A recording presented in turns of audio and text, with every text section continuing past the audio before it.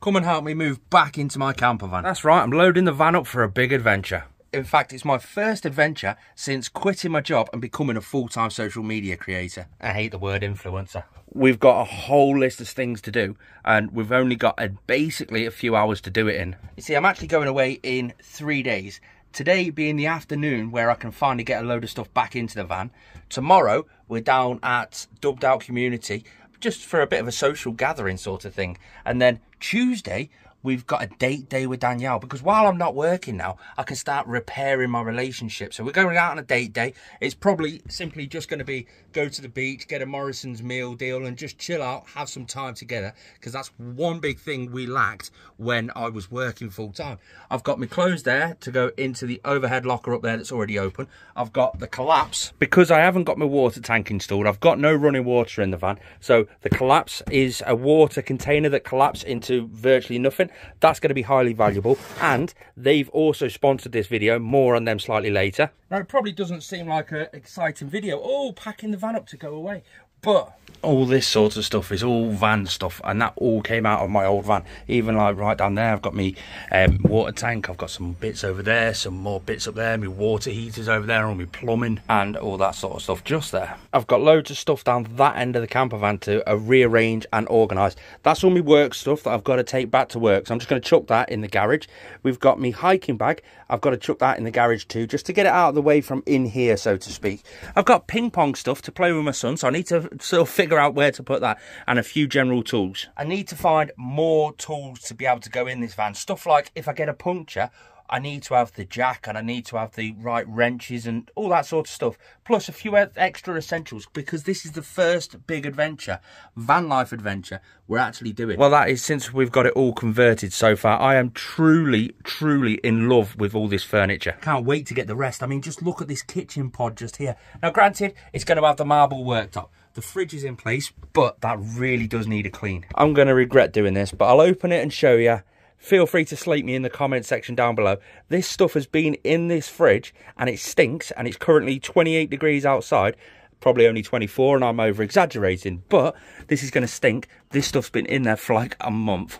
I mean, it's not too bad. Just needs a damn good clean. Just got to find places for everything. So like me cleaning stuff, me brushes and stuff, me filming equipment, I've got to find places for that. Steel toe cap boots, I'm never going to use them again, so I'm just going to store them, I think. This is going to be a real sort of shakedown of the van. See whether the LED lights up there are actually bright enough, along with the lights that we've got underneath these over-counter lights. Because if you don't know, we didn't put any ceiling lights in this van, and that's because in the last van build we did, the budget one, we never used them. It was such a stress to put them up there, and we never actually used them. So what do? Well, we just didn't put them in this one. The last budget build was all really white, bright furniture, just like those back doors, which I really do need to change. It's a little bit darker now. We've got all this slate grey Vans Adventure furniture and the grey suede headliner. It's going to be interesting to see how it all comes out. I've got all my filming stuff, I've put that away. I need to get a new mount for the top of that, because the only one I can find is my GoPro mount. I've definitely got to secure me 400 amp hours of lithium ion batteries in place. Just the simple that holding them down isn't enough. That's going to be a job when I go down to see Neil from Dubbed Out Community. That just means I've got a trip to B&Q to do. I managed to dig out some stuff, but I'm going to have to spend some time in that room to properly get everything that I need. Got the camping stove down there with the air tyre pump. I still can't find the ratchet to get the wheel nuts off. I know where the locking wheel nuts are, just not where the actual ratchet is. Toolbox, because you can guarantee something's going to go wrong. It's meant to rain while we're away, just like it looks like it's going to properly be stormy right now. We've got the hiking jacket with the hiking pole. The Trolino composting toilet. That's something I'm quite excited to use. We've got some more cleaning stuff for the fridge. Proper keeping a weather watch, because I've got a lot of clothes on the washing line. Don't want them to get wet. Look at me sounding domesticated. How am I going to get that? Bike, water tank, clothes, mattress, Max Van Dome, RC Fabrics, and it's there. Is it worth going without a cup of tea? Nope, that can wait until tomorrow, but I found another gas bottle for that little gas stove, so I'm taking that with me. Watch me live off pot noodles. Got the rest of me clothes in before it chucked it down, but I'm going to have to rethink my clothing strategy, because those two down the end is all I dedicated for the clothing. I don't have a lot, they're full, and I've even got hoodies on that side up there. Rethink a jiggery, I think. One thing that was bugging me about this wheel on the back, that's the spare wheel on the back of the van.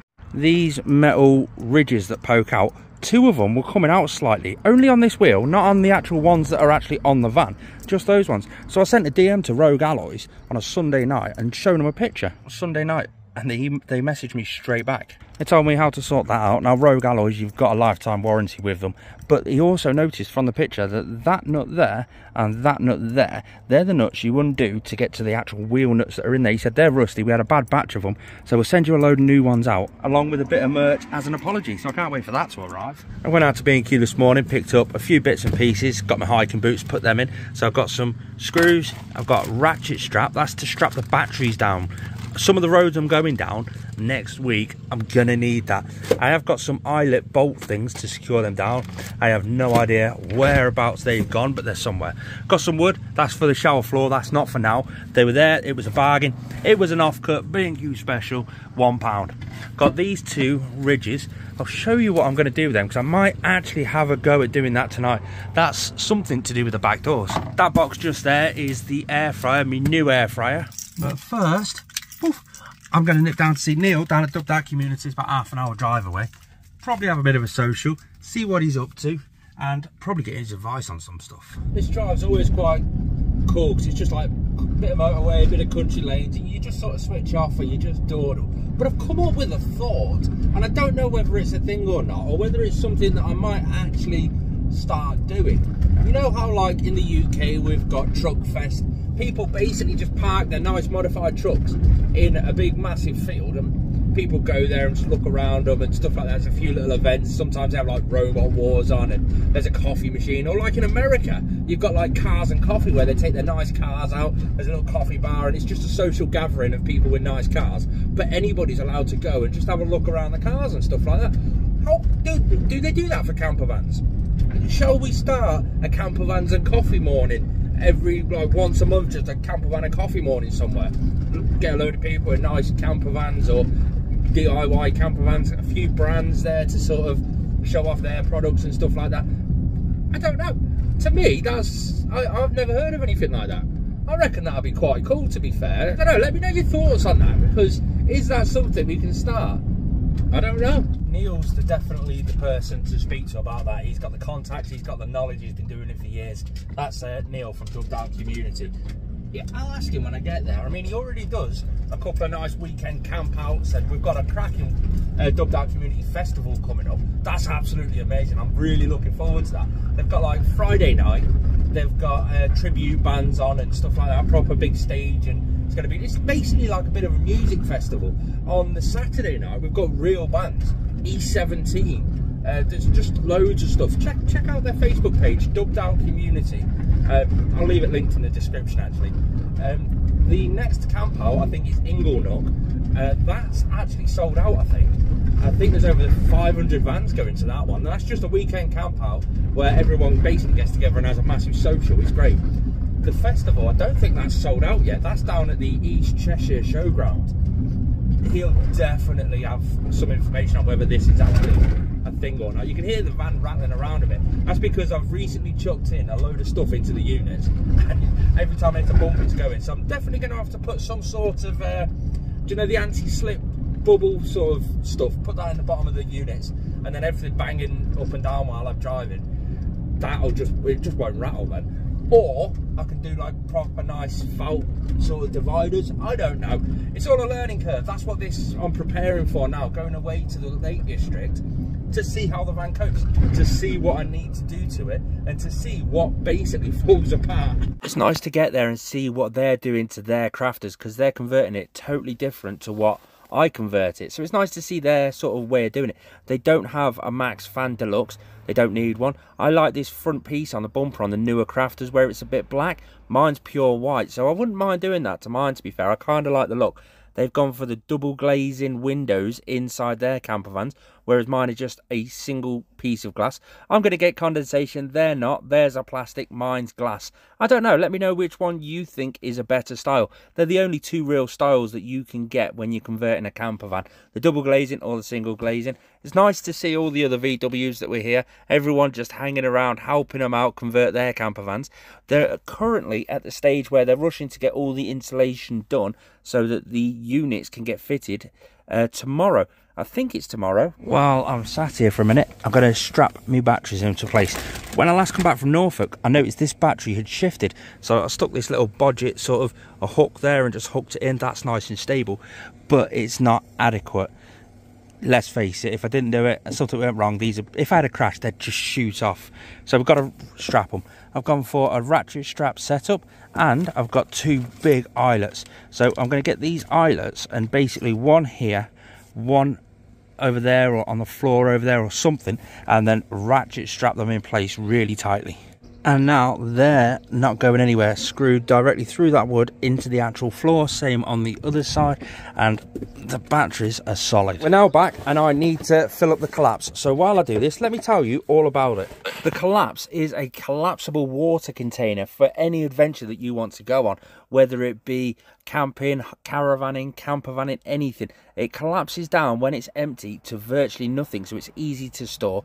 You take the lid off to be able to open it all up, and the air just gets in it, straightens it all out nicely. You've got a clear guide on the side to tell you exactly how much water you've got in there, and it's built with really strong materials, so it's gonna last you a lifetime. On the top, in the built-in storage, you've got your tap. You unscrew the solid ring from the side and then screw on the tap. That's where you're going to be getting your water from. Nice and simple, hand tight, and it won't leak. Fill it full of as much water as you can possibly fit in it, or as much water as you need to have inside it, which again you can check from the clear slit all the way down the side. Because you've got this on the top, airflow, pull that up when you want to use it. The flow will be so much stronger because air is getting into the actual container. Really heavy, juicy handle, so you can really lift 20 litres of water. It's attached to the actual bucket really, really firmly. And the material on the side is really secure. That basically means it's not going to break and it's going to last you forever. You can lift it up, meaning you can take this absolutely anywhere, whether you're going camping, caravanning, campervanning.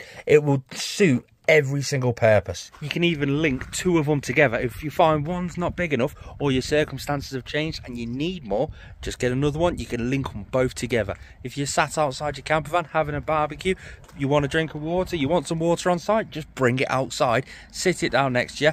You've got it just there. Slight little thing for you. Don't fill it full of vodka and have a party. Time for some punch. And what's more, it comes in a variety of different colours, shapes and sizes. I'll leave all the links down in the description down below. That's what they're called, collapse. It's really helped me out on this adventure solely because I haven't got my water tank installed yet. I've got no plumbing in this van whatsoever just yet, and that's because we're waiting for the worktop to come so that we can have the induction hob fitted in, we can have the sink fitted in. As soon as they're fitted in and the shower is actually completed, then we can start adding all the plumbing in. That's going to be a good video, so make sure you subscribe for that. And even when my water tank is in and I've got my shower working and everything's all plumbed in, I'm still going to keep it in the garage collapsed down because it takes next to no space. It's got a strap over it to be able to keep it nice and secure. You can tuck it anywhere, and I can use that if we're having a barbecue outside, or if the kids are here and we want to go outside, or even if we go for a little walk and we're going to sit down and have a picnic. That can just sit in your backpack. I'll fill it up a little way and collapse it down so it's nice and full. Still won't take up any space. That's the collapse. Coming up to 10 o'clock at night. Let me turn a light on just so you can see where we're at. Oh, I've got there we go. Dimmer switches, best thing ever. I've cleaned the fridge out. There wasn't that much in there, but I've still got a nasty smell. So it's night time. I'm just going to pack this in the fridge, leave it overnight, and then tomorrow give it a good scrub. I really, really need to get into the mindset that I'm now a full-time social media creator, because I'm literally just going around having fun with a few campervan friends. Granted, it's working, it's having fun, but then again, I've been working so long, so I shouldn't really be that hard on myself. I'm having a good time. This week, when I'm going away into a special place that I absolutely love, I can't wait for that. You watch the content explode, then subscribe to see that massive adventure. Plus, it's going to be the first shakedown of this whole van, so it's going to be interesting to see if anything really falls over. I mean, I've done about 800 mile with all this already in, but it's going to be full of loads of other stuff as well. Like, it's going to have all my personal belongings in it, it's going to have all my cooking equipment in it, it's going to have everything you could possibly imagine. So it's going to be interesting to see how it fades, how it goes over that time. The fridge has been soaking overnight now, so it should be ready for just a wipe out. Then we've got to check the cables in the back room, see whether they're long enough to reach the fuse box. If they're not, we might have to adjust it. It's been date day because it's my last day before I head off on the van life adventure. And the one thing she wanted to do, believe it or not, go find a stool. That was that's the one thing she wanted to do all day. We need to find a stool so that she can get her little legs up onto the bed. And do you know what? She found the biggest one she could find that folds away in the smallest sort of size possible.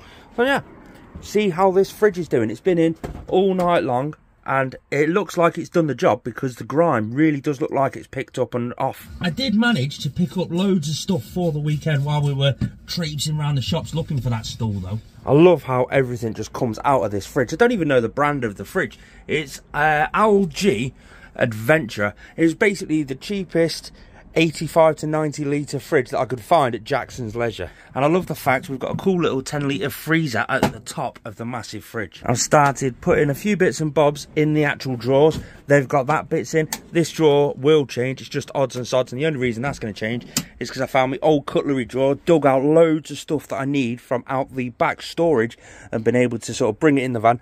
We'll sort out places for all that to go eventually. I keep saying I'll sort this out, I'll sort that out.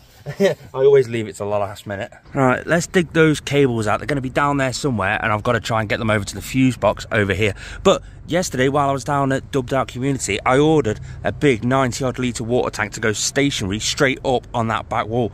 My only concern is I don't know if my water inlet pipe is actually going to fill it from the top. I think it might be too low. I don't know. We'll see that when it comes. Subscribe to see if I've messed up with those measurements. So the cable wasn't actually long enough for me to run the fridge directly to the fuse box. So it's a job for tomorrow, solely because the cable I've got to use is this stuff. And I'll be honest with you, I don't think it's thick enough, and I don't want to take a risk with this fan.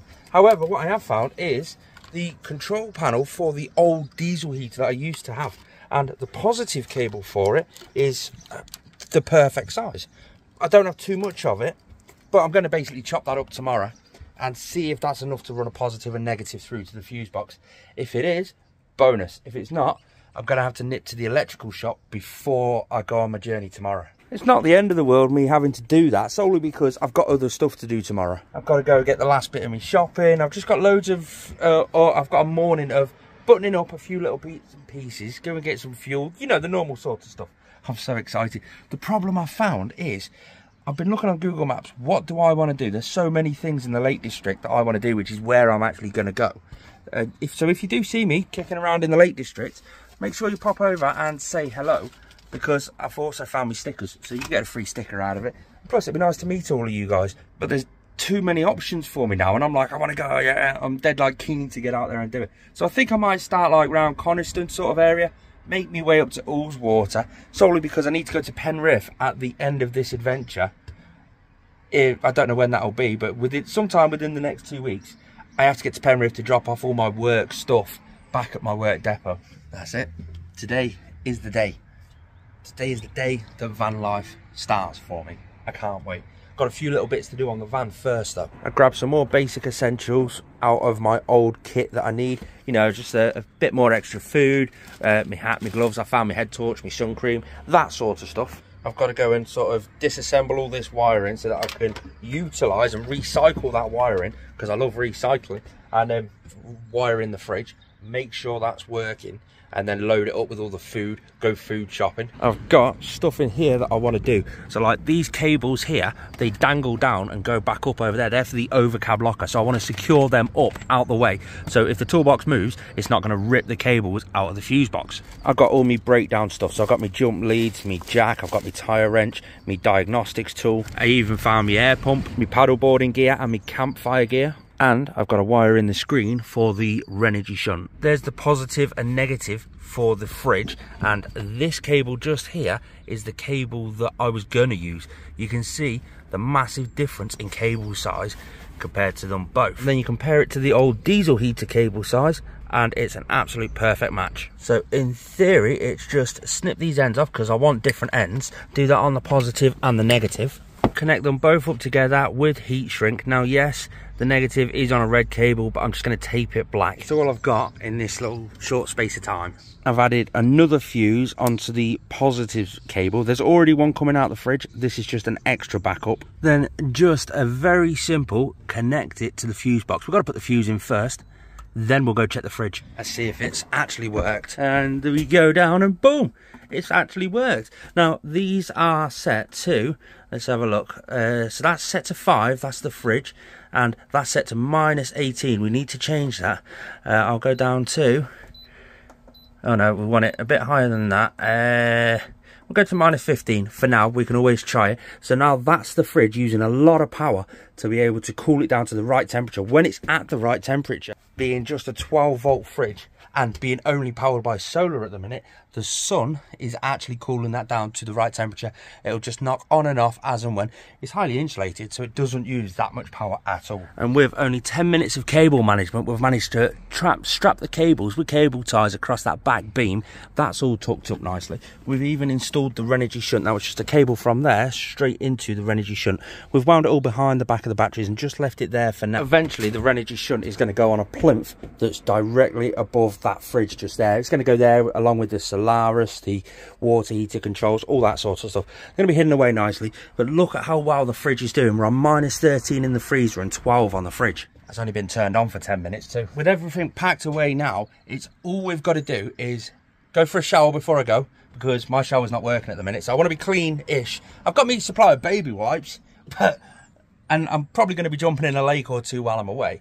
But while we're doing that, I need fuel, I need food, and then we can go. I was lucky. Neil's just phoned me just as I'm about to leave the petrol station and said, any chance you can come down? I need your help for a few minutes. Their furniture builder just wanted to grab a few measurements to see how Van's Adventures had actually tackled the curvature of the van with the furniture, just to make these ones look extra special. They're really cracking on with the build. We even got to see them drill out the Truma exhaust. Tune in next time, because that's when the adventure truly begins. We've got waterfalls, paddleboarding on the lakes, mountainous hikes, we've got giant caves. It's going to be absolutely amazing. What an absolute gem of a place this is. Oh, I love the Lake District. If you're new around here, please subscribe.